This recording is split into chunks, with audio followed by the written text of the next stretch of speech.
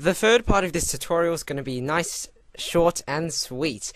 And I'm just going to basically discuss why I use fences, as you would have seen in the requirements. And basically what I do is make the icons on my desktop, the application icons, remain visible while all of my other files are hidden.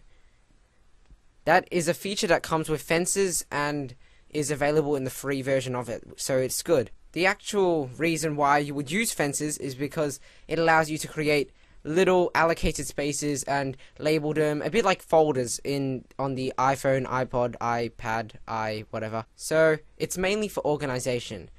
But I actually use it so I can hide all of my desktop icons because I save so much stuff on my desktop. Normally my downloads go straight to my desktop before I sort them, but I still want to keep all the application icons there without ruining the look, so I hide them.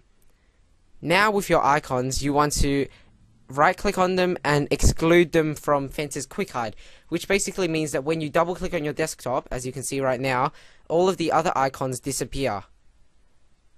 So these application items, computer, Adobe, After Effects and videos, they stay visible while the other icons disappear.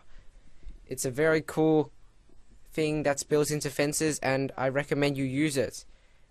What if you actually want to see all of your desktop icons though in a folder? You basically have to go right click on anything on your desktop, a folder, anything, send to the desktop and create a shortcut. From there you right click and you go into the properties, and as you can see here, the path is users Samuel desktop Asia trip.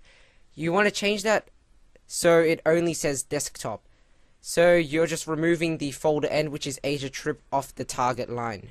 You press apply and now it will link to your desktop, although it says Asia trip, so you have to change the name of it to desktop. If I change it, it will say desktop 2 because I've already created one. And now when I open it, it will show me all of my desktop stuff, everything on the desktop, and it works fine. That's pretty much it for my 3-part tutorial on how to create an iPad looking desktop. Thank you for watching. Comment, rate and subscribe. I'll see you guys.